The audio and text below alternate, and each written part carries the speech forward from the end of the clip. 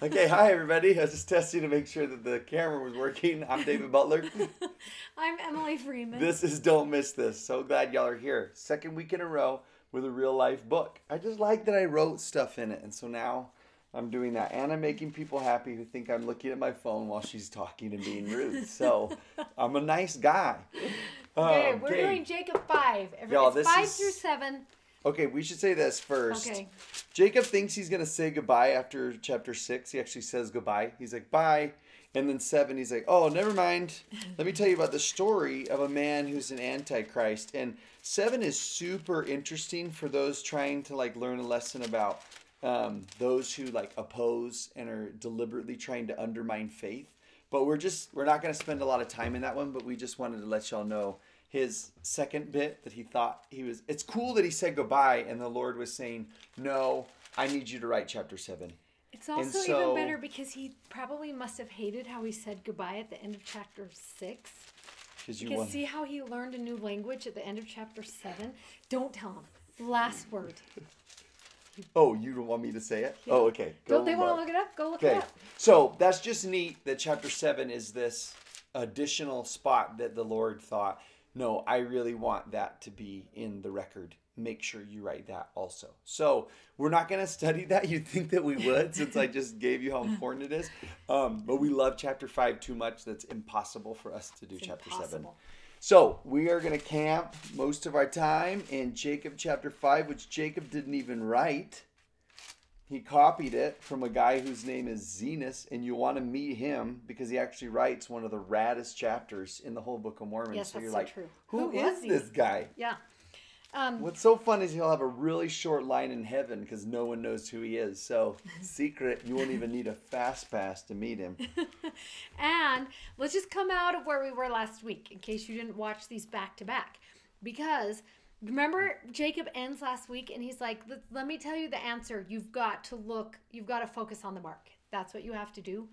And then chapter 5 becomes, because he says to them, okay, this is what you've got to do. You can't reject the sure foundation. It has to become the head of the corner. And then he's going to say, I will unfold this mystery unto you if I do not by any means get shaken from my firmness in the spirit and stumble because of my over anxiety for you. And then he teaches this. That's what happens. He teaches 5. And it's going to be how to focus on the mark, 1. But 2, in order to really understand 5, you kind of need to know a little bit about fruit trees. Do you have any? Nope. Okay. I wish I had a peach tree. Okay, you can get one this year. I planted one at my old house, then we moved. We have peach trees. We love peach trees so much. And Greg is really good at pruning peach trees. You don't just know how to prune. That is what I've learned. Someone has to pass it down to you. How is it going to work? Or you just hire someone. Zenos is going to teach us how. But this is the point of pruning. This is why you do it. If you want really good peaches, like those gigantic ones that you get in the store, this is so hard because my personality wants to not prune. My personality wants to go to the store. Okay. I want to keep all the branches, everybody. And when the peaches come, I want to keep all the peaches. I don't want to lose anything. But if you want the big peaches, you have to get rid of some of the branches. A lot of them, because you need the sun to get all the way to all the fruit. Every fruit has to have equal amounts of the sun. That's what has to happen. So a good pruner knows how to pull the branches out that are keeping the bottom branches from seeing the sun. That's the first thing. The second thing is you can't crowd out the fruit. So you also have to go through this process of pulling out the other. And then when you remove the branches that are growing up in the center that prevent the light from getting to the fruit, and you remove the clutter so that there's nothing in the way, that's the best way for the fruit to grow. So you kind of have to know that going in. Okay. Are you smarter now? Yes, I feel I'm still going to go to Costco.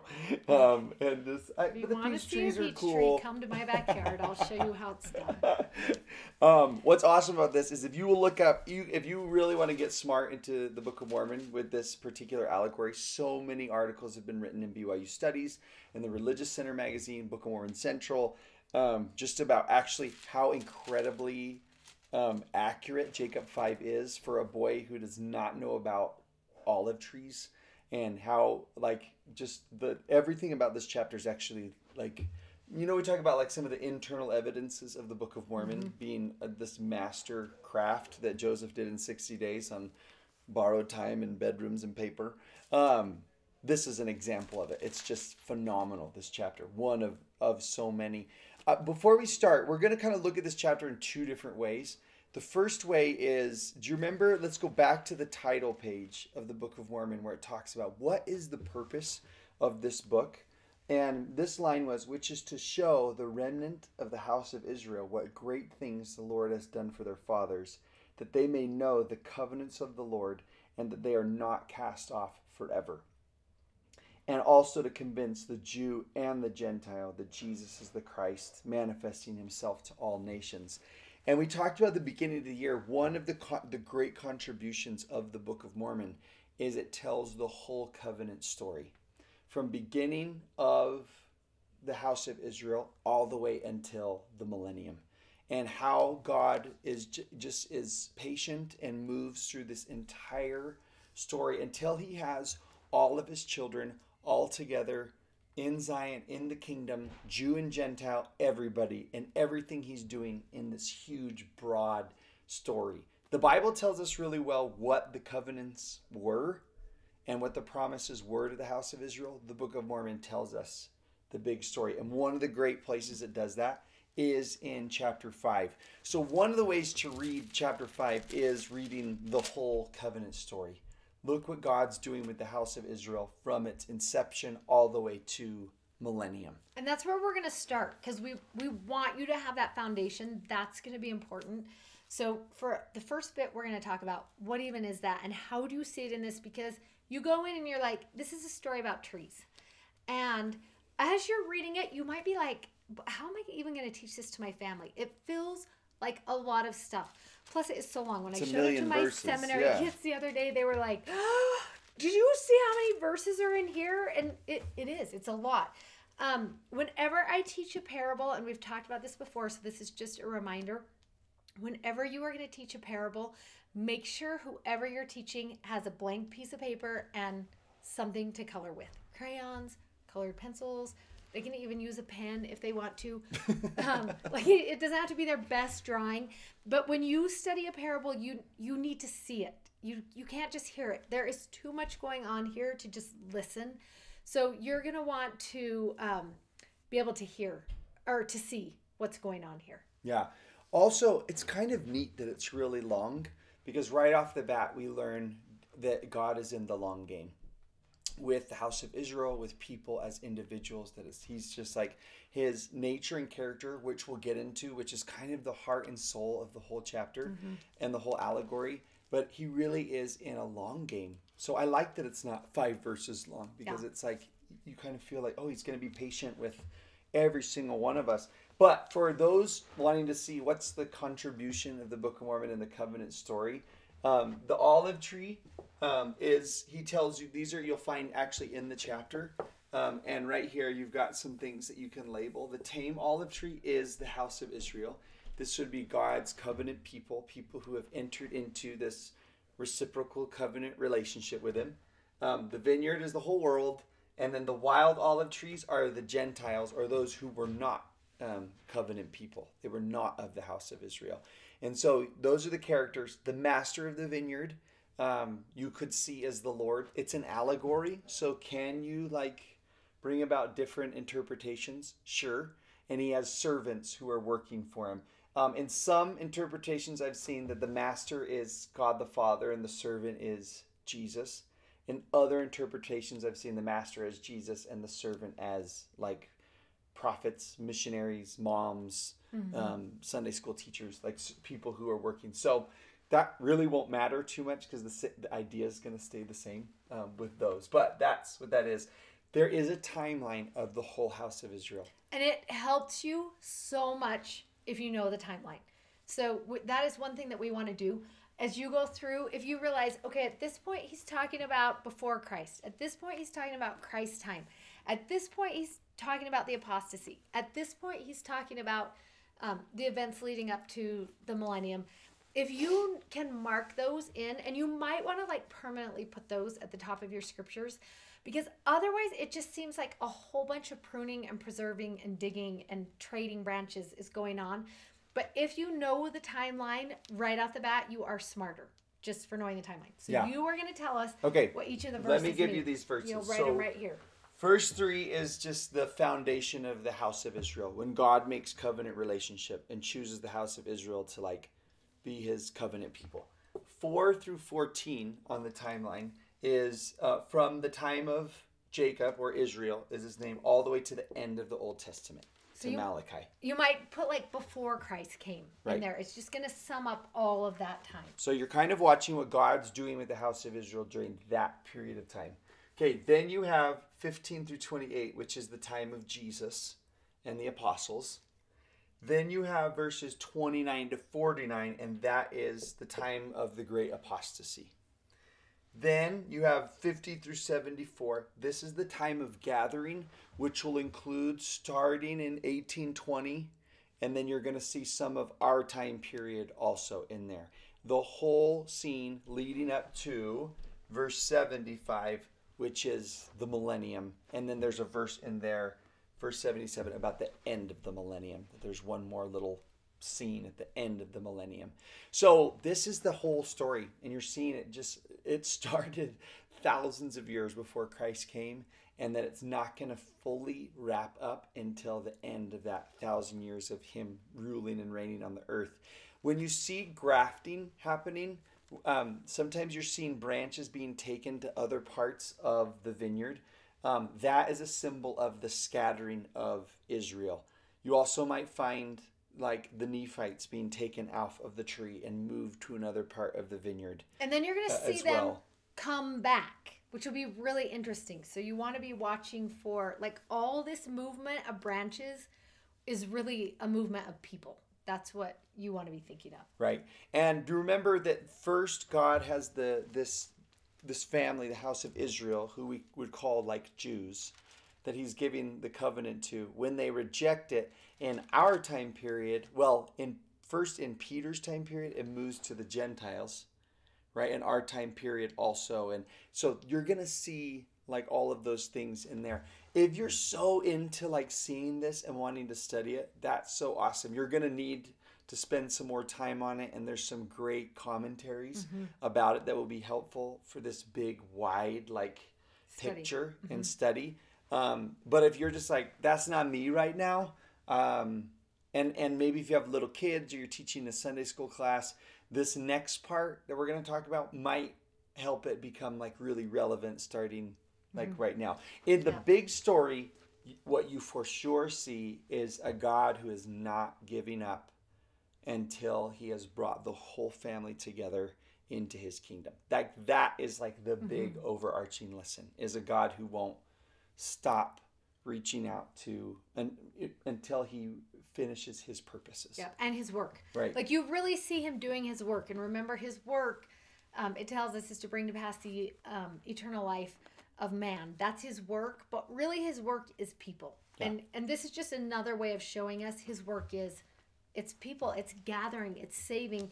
And in fact, before we jump to our very most favorite way to teach Jacob 5, which we are going to get to at the end, this is a good, whether you go this direction when you teach it, or if you go this direction, this part right here in the middle is going to help both ways, because it really does introduce us a little bit to the Father and the plan, and the Father and the Son and the plan of the vineyard as a whole.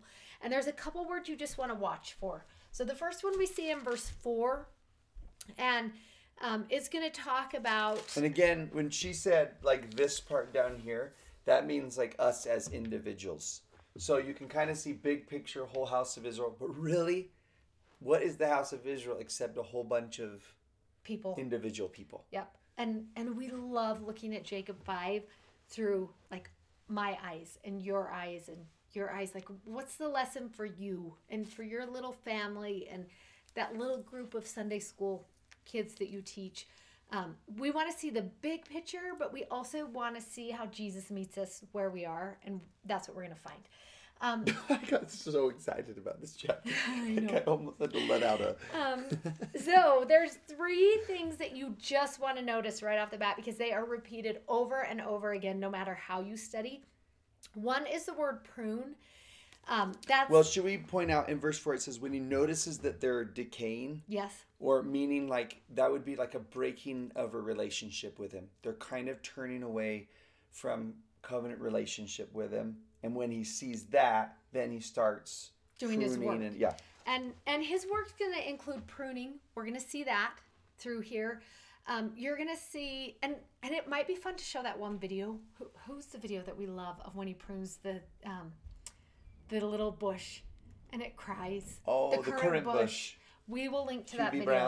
Hubie Brown's currant bush. And then Elder Christopherson retells it. Yeah, we will link to that. I love the name Hubie Brown. I thought his name was Hubie. I didn't know it was Hugh B. period Brown. I thought it was Hubie. I was awesome. Like, what a good name. So you love that pruning is a process. And sometimes what he does hurts a little bit, right? It's a little bit painful. You also love that he's going to nourish. We're going to see that part happening. And there's going to be a part in verse 67, I think, where it tells us he dungs. 47. So the verses here, you're finding all these different words of what's he doing. And in verse 47, he dungs it, and which is not your most pleasant part of being a tree, right? That's just true. And so I think it's important to realize that, like, some of the Lord working with us is painful. Sometimes it's like uncomfortable. Sometimes it stinks. You know, sometimes it's crappy. Yeah, it's just as you look at it, you're like, this is true. Like that is true about my life. And so you want to be looking for those truths. Yeah, and what's awesome is how he works with us. Yeah, because all those things are uncomfortable, but they lead to growth. Yeah. And there are so many people in here who could say, maybe you're in the middle of a pruning season or a dunging season, and you're like, my life is dungy. It's crappy right now, but I can see the growth that comes from it. Yeah. We love also, you're going to see the word preserve. Something you might want to do with your kids is try and underline everywhere you see the word preserve in all of chapter 5. You're going to see it at least 20 times in there. That is a word that becomes so important to this allegory. I almost called it a parable, and I think I actually did call it a parable earlier. It really is an allegory. You're going to see that all the way through here. And let me tell you what is important about that. When we study the word redeem or redeemer, one of the very first definitions of that word redeem is preserve. The word redeem means preserve, deliver, rescue by any means. That's what redeem means. But you love that word preserve is just front and center. That is the important part of his job as a redeemer, is actually to preserve.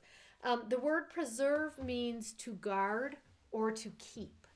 So it's interesting as you're looking at that word being so important in this allegory as we're going through and thinking about it. And he keeps saying, like, I am doing this that I may preserve. Or what if you replace it with redeem? Yeah. Or keep. Or rescue. I'm doing this or that deliver. I may. Like, we love at the end of 14 when it says, and sometimes he takes these branches off and he puts them in different places. And some people might ask, why did I get planted here? And why did I get put in this circumstance? And the Lord says at the end of 14, he's doing this all according to his will and pleasure. I love that it's not a chore. It's his pleasure to do this. It's it's what I want to do. And his will is good. Right. We have to remember that. It's good. Like, everything he's doing is for good. I also think as you're going through and circling those words that are preserved, you're going to see, like in verse 41, he also weeps over his vineyard. This work is not fun all the time. Not for us and not for him. And you love that he cares so much that there are even moments where he just weeps. And this is going to take us to the part that we love of Jacob 5. This is our favorite part. Is one of the greatest lessons you will learn from Jacob 5 is the character of Christ.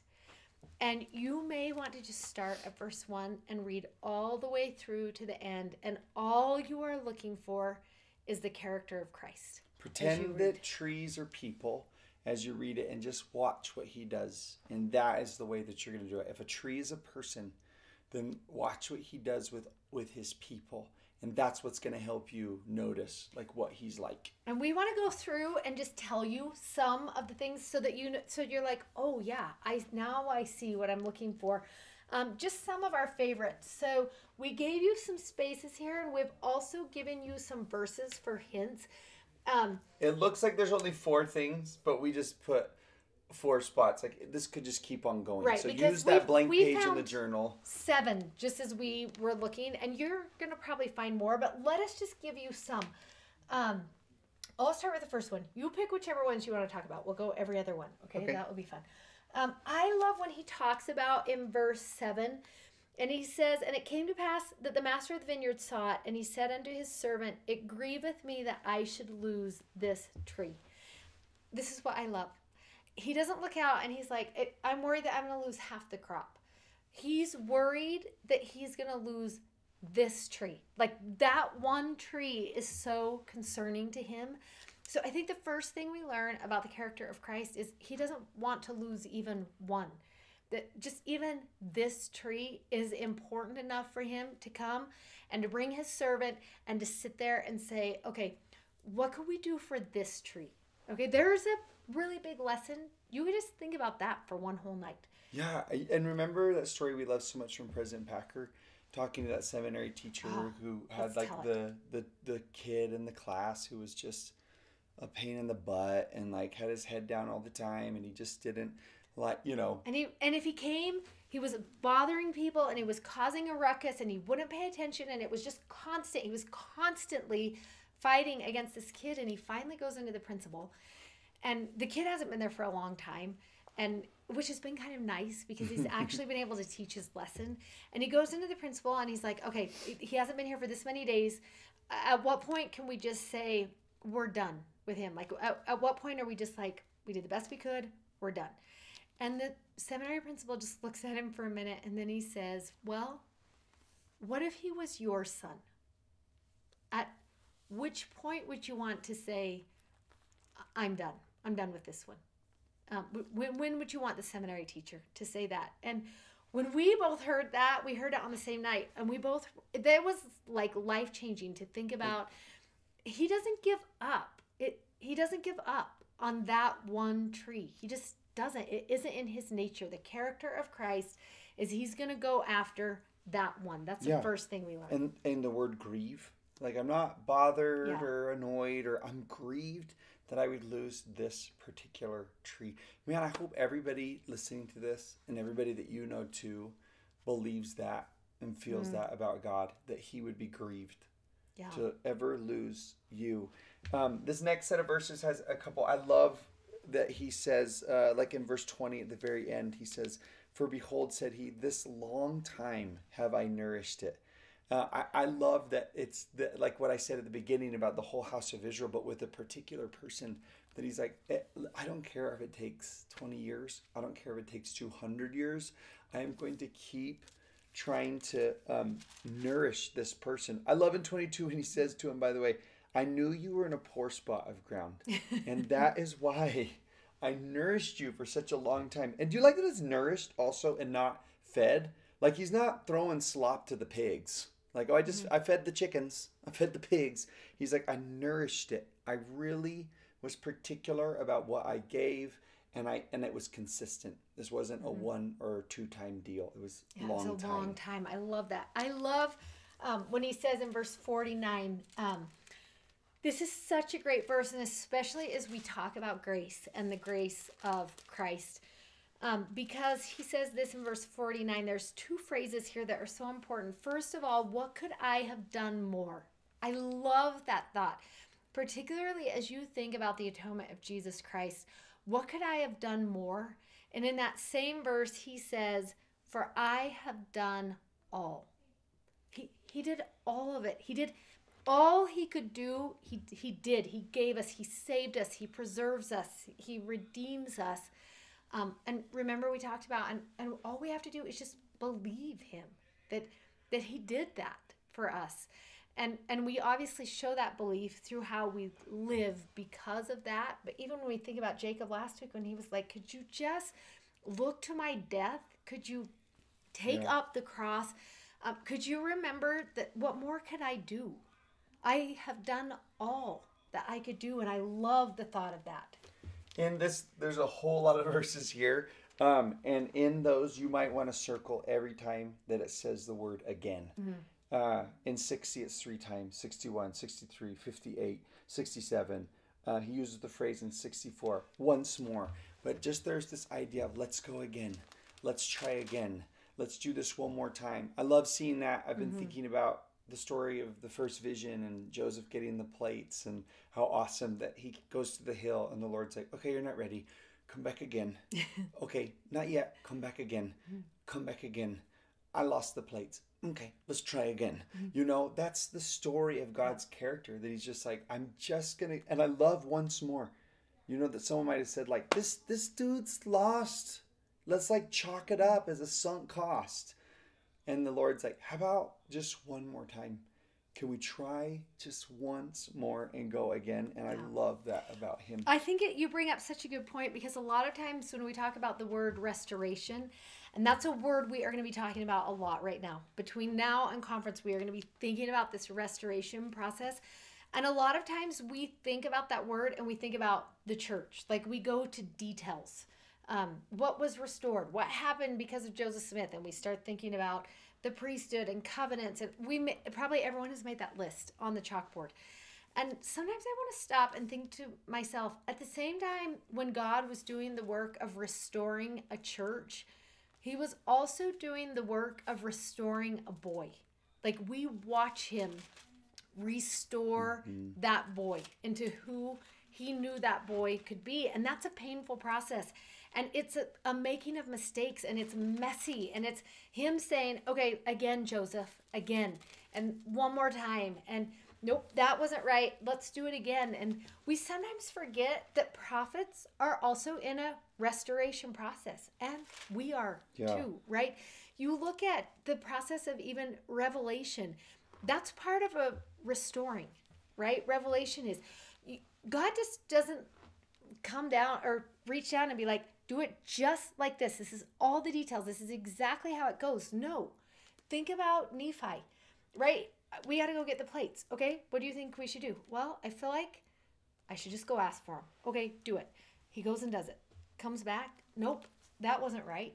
Now what should we do? Well, I feel like we should take all of our gold and silver. Okay, go do that. Was that right? Nope, that wasn't right. Okay, well, should we give up? Should we not get the plates? Was God lying? Were we not really supposed to do this? Like, we forget that often God's process is try again. Okay, try again. Okay, try again. And this time, all right, you got it. Now let's move to the next thing. That word again is important for us. It's even important now, because we are watching a prophet who's still in the process of revelation, who's still doing this, okay, again and again and again, right? We watch. Restoration, it's messy. We belong to a living church, and living is messy. It just is. It's pruning and dunging and nourishing, and it's moving things, and it's doing whatever the Lord says. The servant is like, I don't really know why we're doing that, but okay, you want me to move these over here? Okay. And then 2 seconds later, he's like, okay, wait, I just moved these. I'm moving these back again right now. He even argues with the Lord like a couple times in there. It's just like, we did this already. And you just watch the patience of the Lord as he's like, okay, again and again. We've got to remember that is part of our belief. We've got to give more grace to the people who are doing the Lord's work. We have to. We need grace, but we need to also give grace, and because the Lord's just doing his work, and his work is messy work. It is. Yeah, and it's cool that you bring that up, because so many times in here, Like, check out verse 52 where he says, the Lord of the vineyard says, let us take of the branches and let us graft them in and let us and we. And there's so many times where the Lord calls us into this, and he knows that he just made it a mess by bringing people in. But he's trying to exalt the servant and preserve the servant. At the same time, he's trying to preserve the tree. And in Nephi's story, he cares just as much about Laban as he does about Nephi as well. And so he is just working and doing with all these people. I do have, let's share this verse. I found it today. I think it got added with the update. But it didn't get added, everybody. It says this. This is back in 2 Nephi 30. He says, in the gospel of, verse 5, the gospel of Jesus Christ shall be declared among them. Wherefore they shall be restored unto the knowledge of their fathers and the knowledge of Jesus Christ, which was had among them. And then this restoration also. Verse 8, it shall come to pass, the Lord God shall commence his work among all nations, kindreds, tongues, and people, to bring about the restoration of his people upon the earth. That's how the scriptures talk about restoration. The church was established, but it's a restoration of his people. And of blessings. And you look at that word restore, and you are going to see that it's talking about restored to health, restored to faith, restored to goodness. That word restore, there's a lot about that word we don't understand. And I think we would do better if we did. So that might be something. I mean, this was a tangent. We just took a tangent, but it's worth it before conference. Take a little this second. Was the same. It's what this is all about. This really, listen, restoring. This chapter is restoration heavy.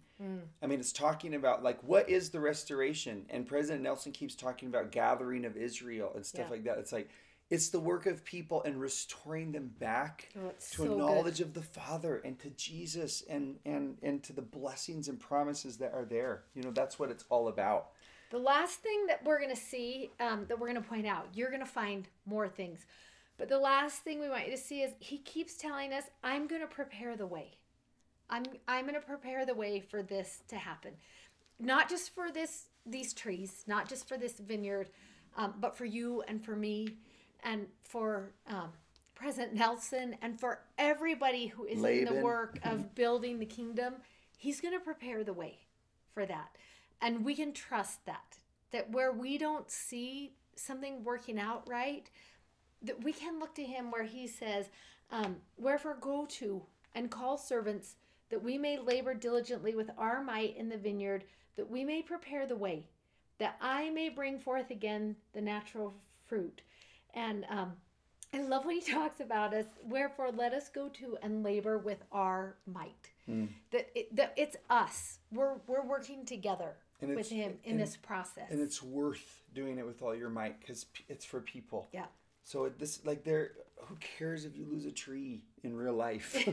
You know, like you're sort of like you read this and you're like, that dude loves his trees. And you know, no one loves trees that much, but it's like, it's people and it's worth all of that. Yeah. I just found this today and just kind of put this together, but because chapter 4, remember, and 3 was Jacob like, let me persuade you to like look to him. Let me persuade you to set your heart on Jesus. And then all of a sudden he tells this story in 5, and then in 6 he comes back and he says, let me tell you why I told you that story. And look at chapter 6 verse 4. He says, how merciful is our God. He stretches forth his hand unto them all day long. And verse 5, the way verse 5 is worded, I have to work through a little bit when it says, when the Lord's like, draw near unto me and I will draw near unto you. I have to like work through those kind of verses when I read them. Like, I don't love them. How verse 5 is how I read them in my mind. And he says this, I beseech you in words of soberness, repent and come with full purpose of heart and cleave unto God as he cleaveth unto you. His arm of mercy is extended towards you.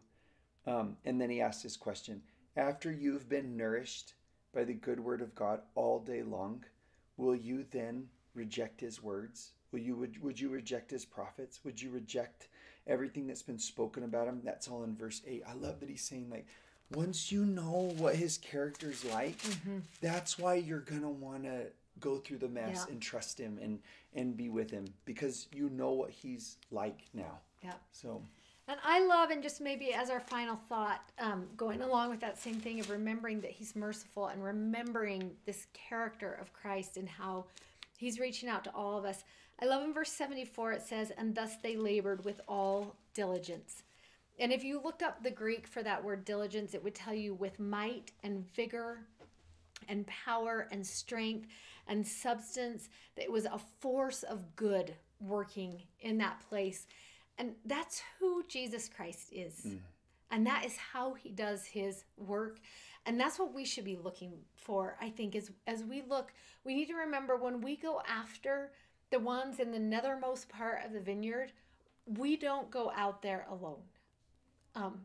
That's us. And that is him working with as much diligence and might as we are putting in every single day. And it's a rescue, and it's a preserving, and it's a gathering in and embracing. And this is the family of God. And we are doing his work. And it's just, it is a good time to be a part of this work that's going on. Amen. Okay. All right. We'll see you next week, everyone. Let's see the next. Venus.